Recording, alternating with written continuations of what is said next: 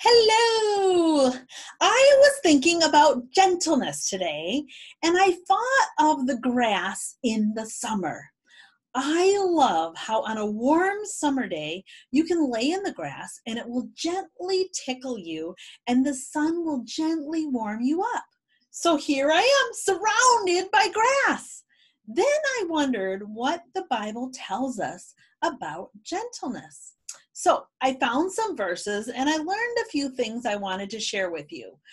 For some reason, everything I learned had to do with the letter P. Check it out. First of all, you need to be prepared. The Bible says, in your hearts, revere Christ as Lord. Always be prepared to give an answer to everyone who asks you to give the reason for the hope you have. But do this with gentleness and respect. So basically, if you get the chance to tell people about God, don't be angry or harsh about it. Tell them the good news of Jesus with a gentle response, not judgy or mean-spirited or even sarcastic, and be prepared to do so. So another thing I learned about gentleness is you've got to put it on. We've been talking about being clothed in different traits and different virtues, and gentleness is one of them. The Bible says, therefore, as God's chosen people, holy and dearly loved, clothe yourselves with compassion, kindness, humility, gentleness, and patience. It's something we're supposed to put on when we get dressed, when we start our day. That could even mean be careful not to be cranky with people even first thing in the morning. And if someone is having trouble waking up in the morning, be gentle when you wake them up. What do you think about that?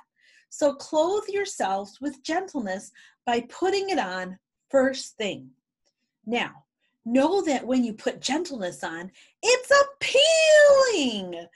By the humility and gentleness of Christ, I appeal to you. That's what Paul says in 2 Corinthians. Christ was humble and he was gentle.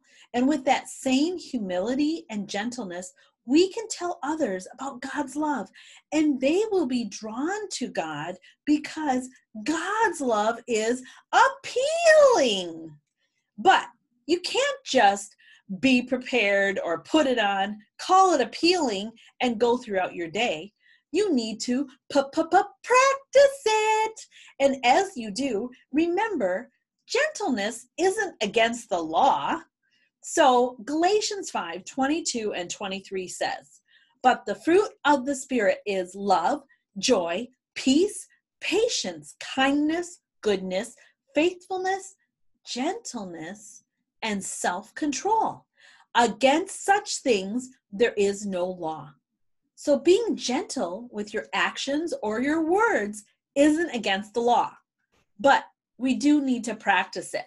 It doesn't just happen on its own.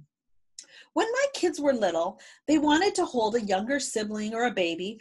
I would practice with them and I would caress their cheek and I'd say, gentle, gentle. Then, when they held the baby, they would caress the baby's cheek and say, gentle, gentle, too. It was something we practiced, so they were prepared when the time came. Love and gentleness is something we need to practice, so practice it. The Bible also says to pursue righteousness, godliness, faith, love, endurance, and gentleness.